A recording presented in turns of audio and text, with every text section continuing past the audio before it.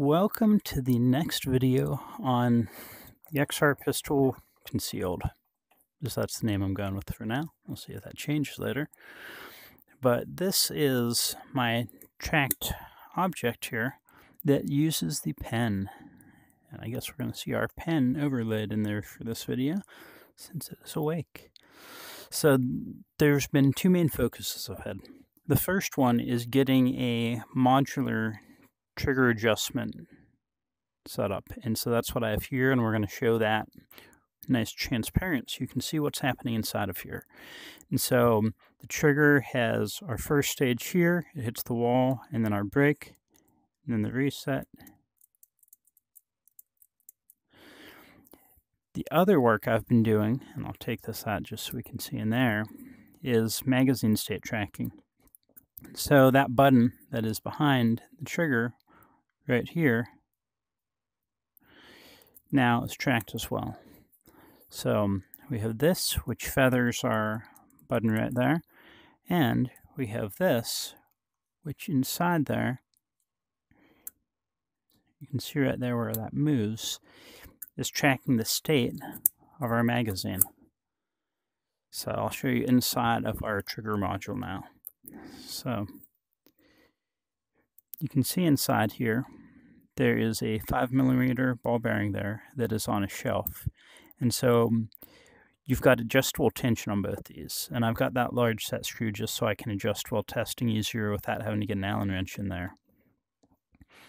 Now this is so-so, but we'll see what we can have. So the first setup that I did, which I'm no longer doing that in here, this was just so I could talk about why I'm not doing this anymore, is I had a nice flat 2mm steel rod coming up against that ball bearing. The problem is over time, the sharp edge, even though it was great for giving a crisp break, would mar the ball bearing. And so you'd have the trigger start seizing up and just behaving badly. So what I did in that one there is I also have a hole here. So you've got a 5mm ball bearing that goes up against this one. So where this rod comes up like this, and it's pushing, this is what handles the pre-travel, the length of that. So our pre-travel comes up to here, and then I could stop all my pressure here, but you'll see I still have to push with force to overcome the resistance there of that ball bearing. And so when you have that counter pressure that's here,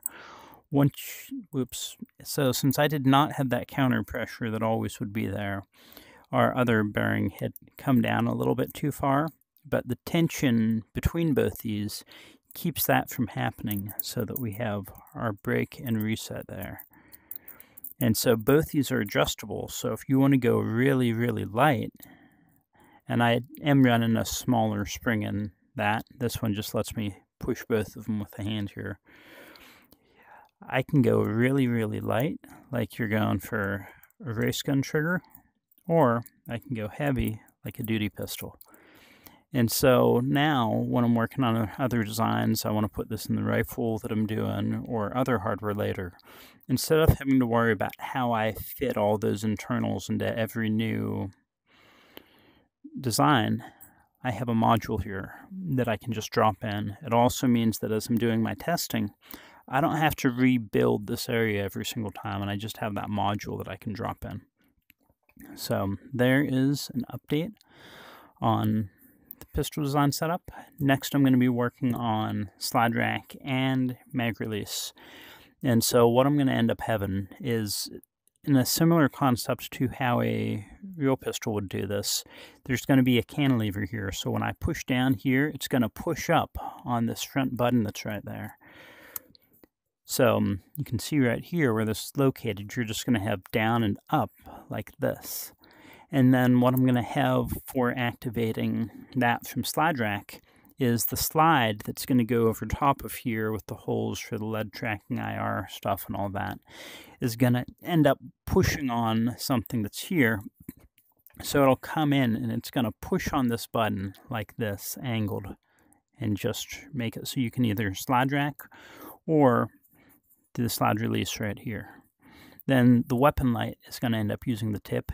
Initially, the functions for these two I was going to have reversed until I started looking and just understanding the internals, that it just would be really, really complicated doing slide release with a tip. But when I do it here, the physics of it just work out a lot better.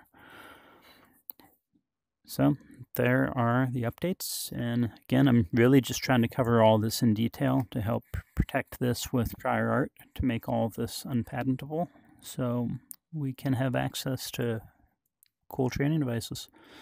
Have a good day. Thanks for joining me.